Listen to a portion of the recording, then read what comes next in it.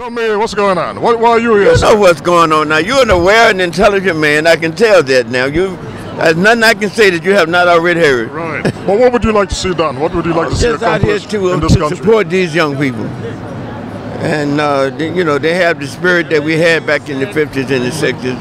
And the fight for change. And the fight for a better world. That's all. But I'll tell them the same thing. Don't trust the press, the mainstream press anyway. They're liars. They scheme. They're hypocrites.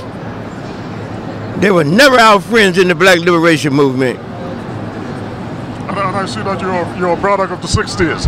So you were there when Dr. King, with the Black Panther Party and everybody else who were out there fighting for change in this country. Yeah, well, I sold you with Malcolm X for 6 years, among other things, but I worked with different groups, and we were just trying to make a better world and make it better for if Malcolm was alive today, what do you think is, what would be his feelings with regard to this movement? What would be his thinking? He would be out here supporting it. And what about Dr. King? Dr. King would too. Now, Malcolm and Dr. King arrived to the same position at different times. But Malcolm was saying things that it took King another 5 or 6 years to get to. Malcolm was denouncing the Vietnam War as far back as 1959. It took King a while to get there. You think President Obama is doing a good job? I think he's horrible. The man is a disgrace. And why do you say that? He's carrying on the same agenda that the oppressor has carried on.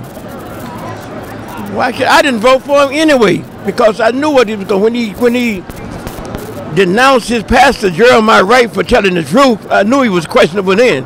Then you go on television and denounce Minister Farrakhan. If you can't deal with the voices of truth, why should I vote for you? Thank you very much, sir. Right. Thank you. Good luck.